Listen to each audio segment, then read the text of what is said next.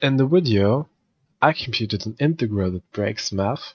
Brian, you can look at the description, described a rather interesting integral of x to the power of dx, and an even more interesting solution to that. While watching the video, I was really curious if the solution makes any sense, and therefore I numerically computed it in Python. But before we dig deeper into that, I want to make sure that you know what the solution to this is. So what you can do is you can basically multiply and divide by dx, and now you've got a regular integral again. If you can make any sense of this thing.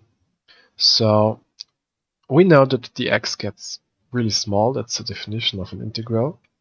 So we can take the limit of dx, which goes to 0, of that thing. However, like dx is 0, then this gets 1. 1 minus 1 is 0, divided by 0. So that's an excellent situation to use the L'Hopital. Now you can write down the derivative, which is x to the power of dx times ln x. The minus 1 disappears, and then divided by 1. And if you now take the limit, then you just end up with ln x. So what this basically seems to be is just the integral of ln x. And we know that this is x ln x minus x, and of course plus a constant. Now that's the analytic solution, but you can also define integrals in quite a natural way as infinite sums, and this is called Riemann integral. And what I did to program in Python, I looked at the just really simple integral of x dx, and you can write it down as a sum of the different elements ex. I just used that point here, and then times a delta x. Now you just go to n, and what we do is we make delta x really small, and with that n very big.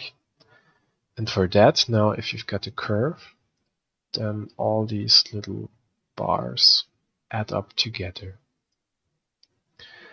And the width of these bars is delta x, and we make them really small. The number of these bars, we make them really big, and then we've got our integral, which is the area under the curve.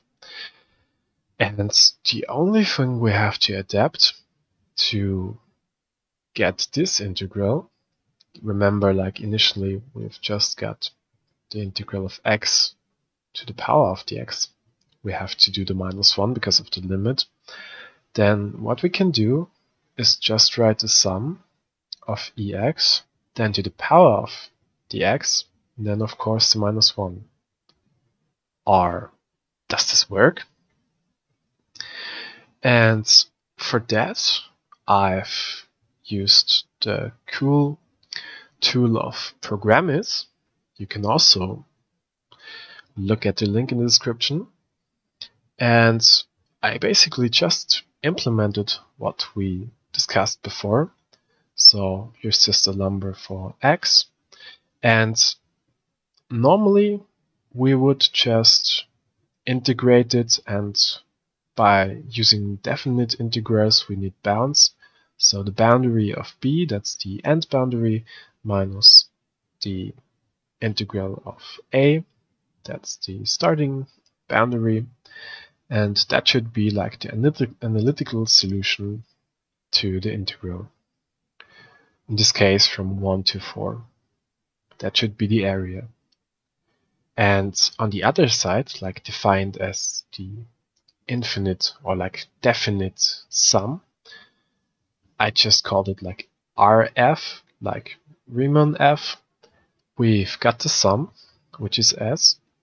We've got the delta.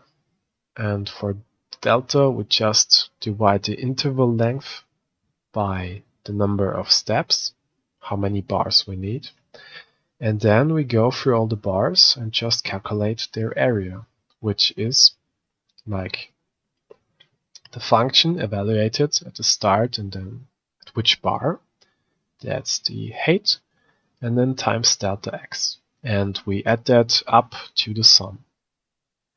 And now let's see, you can already see it here, how this works out, because if we run this, then now I initially called the analytic f, and then 4 times our Riemann f with like 5 steps, 50 steps, 500 steps, and 50,000 steps. And what we can see is that the closer we get to infinity with the step size, then the closer we get to the analytic solution.